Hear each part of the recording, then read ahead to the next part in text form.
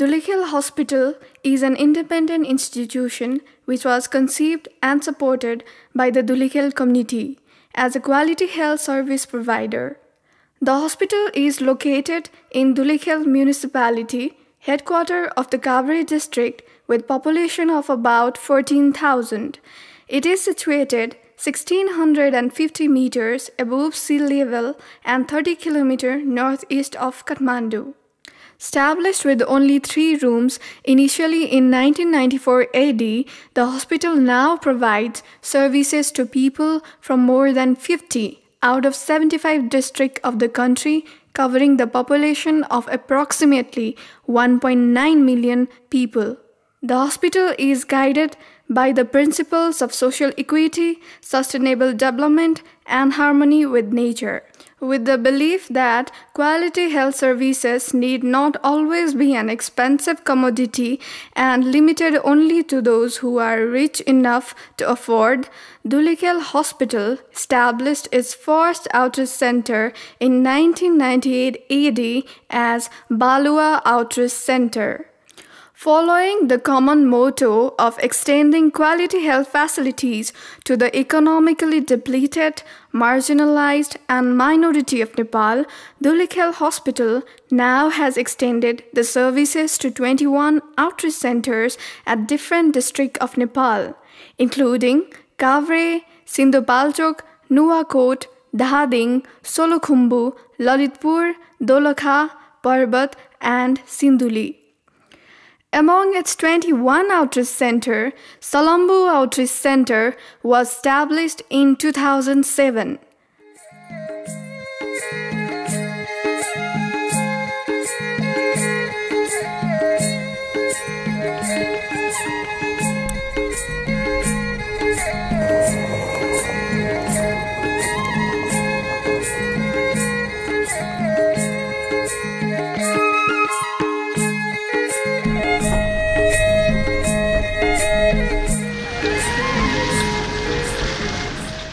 After traveling 50 kilometers eastward from the capital Kathmandu, additional 27 kilometers off-road ride on bumpy road leads to this beautiful Salambu village.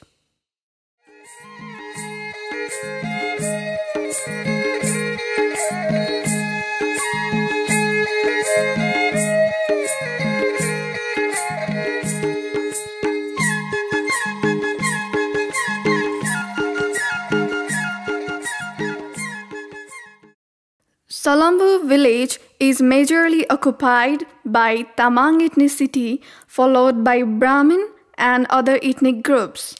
Like other parts of Nepal, farming is the main occupation of Salambu as well. 2 years back, farmers used to follow traditional agriculture practices to cultivate barley, millet, and maize. Green leafy vegetables were scarce in the village. But now, green vegetables are easily available in the kitchen garden of the villagers. They have also started generating income by selling vegetables from their garden after participating in 5 days training program initiated by Dhulikhel Hospital under Survival to Revival project.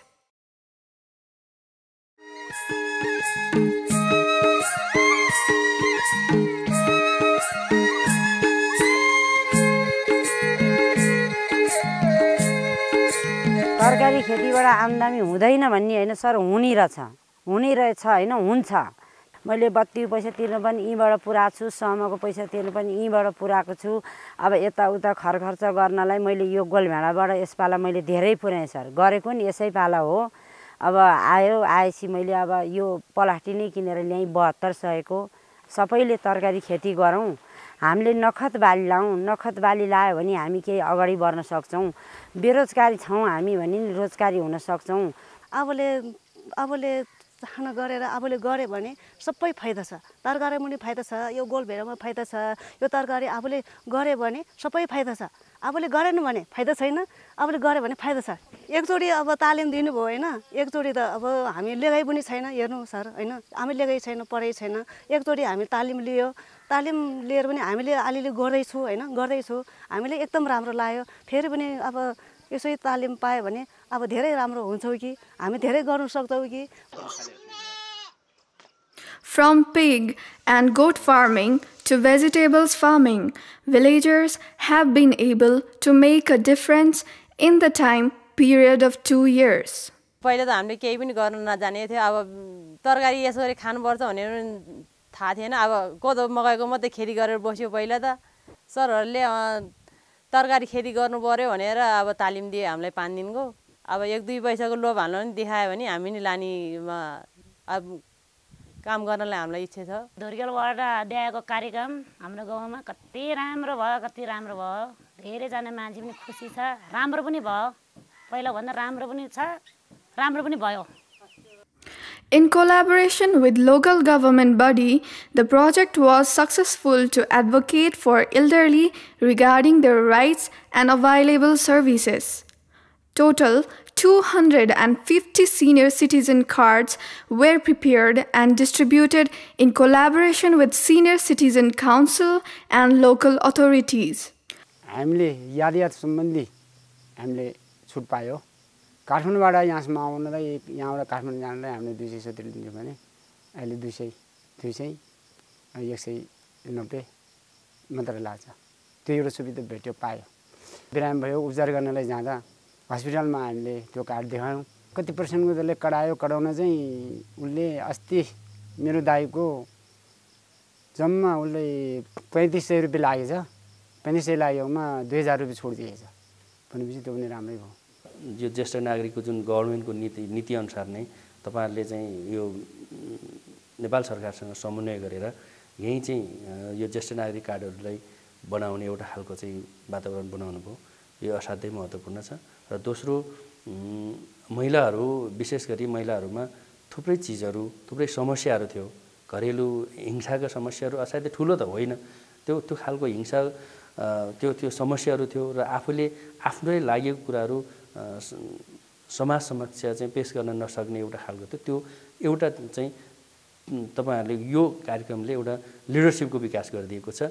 उनीहरु आफै आत्मनिर्भर, एउटा त चाहिँ यो कृषिलाई तपाईहरुले जोड दिनुभयो, त्यो भित्र चाहिँ आफै आत्मनिर्भर हुनको लागि आत्मनिर्भरता सहितको चाहिँ नेतृत्व विकास गर्नुभएको छ। यो एउटा पक्ष भयो।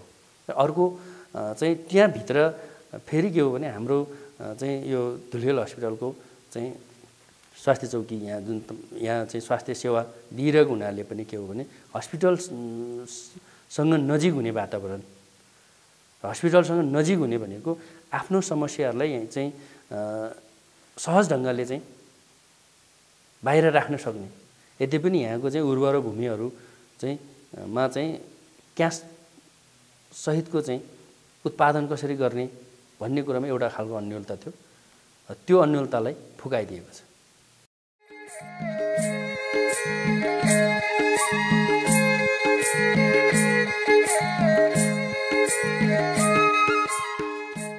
From the time of birth till death, the only treasure in life is the human health. A person can be efficient only when one is healthy, be it enhancing living standard or being viable enough to lead an independent life. Health is vital either way. आयोजना आउनुभन्दा अघि चाहिँ जो घरबाट बाहिर निस्किन गाह्रो मान्ने महिलाहरू हुनुहुन्थ्यो, उहाँहरू चाहिँ अहिले यस आयोजनाले गर्दाखेरि चाहिँ आफ्नो समस्याहरू हस्पिटलसम्म आएर भन्ने हुनुभएको छ। आप समस्या केही पर्यो भने यहाँ आउने हुनुभएको छ। गाउँघरमा केही समस्या पर्यो, अरूलाई पर्यो भने तिमी स्वास्थ्य संस्थासम्म जाऊ है, त्यहाँसम्म जाऊ है भन्ने हुनुभएको छ। 200 जना महिलासँगलाई हामीले ट्रेनिङ दियौँ। अनि त्यो कृषिको तालिम दिँदा सँगै हामीले स्वास्थ्य पनि जोडेर लग्यौँ हैन। स्वास्थ्य जोडेर गर्दाखेरि उहाँहरूले आफ्नो समस्याहरू बारेमा सुनाउनु भयो हैन। हामीले नि उहाँको स्वास्थ्य समस्याहरू बारेमा जानकारी लियौँ, उहाँलाई त्यही अनुसार सुझाव सल्लाहहरू हामीले दियौँ। धुलिखेल हस्पिटलले पहिल्यैदेखिको तालिम दिनु पर्यो महिलाहरूलाई भनेर दिनुभयो।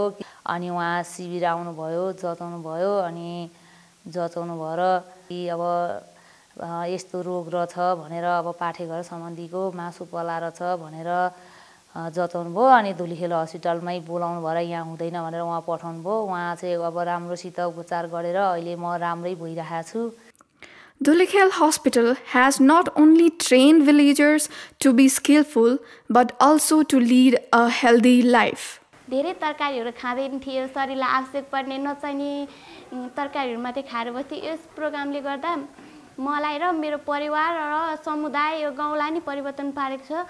यस प्रोग्रामबाट शरीरलाई आवश्यक पर्ने सबै आफ्नै गाउँघरमा बनेको ताजा खानेकुराहरू, ताजा तरकारीहरू, ताजा फलफुलहरू खानुपर्ने रहेछ भनेर बुझ्यो र अरू यो गाउँको सबैलाई, परिवारलाई, समुदायलाई सबैलाई यो कुरा थाहा भएर उनीहरूले पनि यस्तै खानेकुराहरू खाने गर्छन् र अरूलाई पनि सिकाउने गरेको छ। आफ्नो बालबालिकालाई सफा गरेर पठाउन थाले अनि आफू पनि सफा बस्ने र ताजा खानेकुरा खाने, दैनिक रूपमा आफ्नो सरसफाइ गर्ने अनि गाउँमा पनि रोगबाट बच्न सक्ने उपायहरू उनीहरूलाई थाहा भयो। मलाई परेको चाहिँ फुड पिरामिड, कुन खानेकुरा कसरी खाने भन्ने कुरा बुझेको थियो र हामीले धेरै चिल्लो पदार्थ खानु हुँदैन रहेछ र कार्बोहाइड्रेट, प्रोटिन, मिनरल्स र त्यस्ता भिटामिन आउने खानेकुराहरू खाने गर्नुपर्दछ।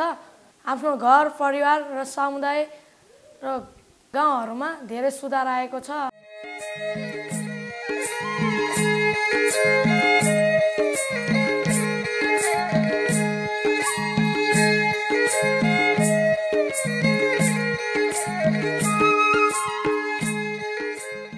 Dhulikhel Hospital's microfinance program has brought a ray of opportunities in the people of Salambu village. धेरै राम्रो पनि भयो। हाम्रो लागि श्रीमानलाई घर खर्च माग्नु पर्ने थियो भने हामीले तरकारी खेती गरेर हामीले माग्नु परेन, अलिअलि घर खर्च चलाउन सक्यो। एक्लै भन्दा समूहमा मिलेर काम गर्यो भने सर धेरै राम्रो हुन्छ। एकजनाले थुक त सुक्छ रे, सबैजनाले थुक त बग्छ रे भन्दो रहेछ। हामीले चाहिँ समूहबाट मिलेर काम गर्यो भने धेरै राम्रो हुन्छ। हामी समूह मिलेर खाल्टा खान्यो, पोखरी बनायो, पोखरी ओछ्यायो, नाची गाई कति रमाइलो गरेर हामीले चाहिँ राम्रो पोखरी अब बनाइसक्यो हामीले। अब चाहिँ हामीले केही गर्नु सक्ला कि। Where there is a will, there is a way. Agriculture and health training, microfinance program and advocacy work has definitely been productive for Salambu village. एउटा सोच चाहिँ के थियो भने मेरो चाहिँ धेरै ठुलो लगानी गर्नुपर्छ हैन। आफूसँग चाहिँ कम्तीमा पनि 1.5 लाख नभए केही हुँदैन भन्ने लाग्थ्यो। तर त्यसो त होइन रहेछ के सर फेरि हैन। गर्यो भने हामीले सानोबाट पनि सुरु गर्यो भने हुने रहेछ। मैले 10,000 को त बाख्रा ल्याएको थियौँ। त्यो बेलामा सबैले फेरि मलाई पत्ता हुँदैन थियो, तेरो मर्छ, यति दुप्लो बाख्रा किन ल्यायौ, कसरी ल्यायौ भन्थ्यौँ र मरे पनि मरोस् भनेर चाहिँ मैले त्यसरी ल्याएको थिएँ कि। र त्यो बाख्रा एउटा पाल्दा अब 3 वर्ष हुन्छ। अब अर्को वर्ष आउँदाखेरि 3 वर्षमा लगभग अब 50-60 हजार त हुने रहेछ हैन। अनि त्यो हुँदाखेरि पनि अब थोरैबाट सुरु गर्यो भने धेरै हुने रहेछ भन्ने चाहिँ त्यो चाहिँ विश्वासै लाग्यो क्या सर मलाई चाहिँ। 10,000 ऋण लिइसके पछाडि अहिले त्यो पैसाले गर्दाखेरि बच्चाहरूप्रति अब पढाउने अलि थोरै भयो भने हामीलाई अब बिरामी हुने बेलामा खर्च गर्न, बिरामी के रे औषधि गर्नलाई चाहिँ त्यो आर्थिक खर्च धान्न सक्ने सम्मानको चाहिँ क्षमता हामीमा भएको छैन सर हैन। Whether it be encouraging women to be skillful, aware, or guide them to lead economically sound life, Dhulikhel Hospital has certainly aided Salambu village. Health is not an entity, rather it is mirage of different intermediate factors, whether it be economic, political, or geographical. With this belief, Survival to Revival project has addressed not only health, but overall relative factors affecting health to lead a healthy life and prosperous community.